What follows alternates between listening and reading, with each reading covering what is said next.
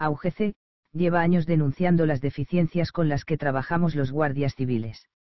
Entre esas deficiencias, llevamos al Pleno del Consejo, la forma en la que se ordenaba regular el tráfico en la A1, nuestro director, se negó de modo rotundo a visionar dicho vídeo por no ser competencia del Consejo, respaldando el parecer del director adjunto operativo.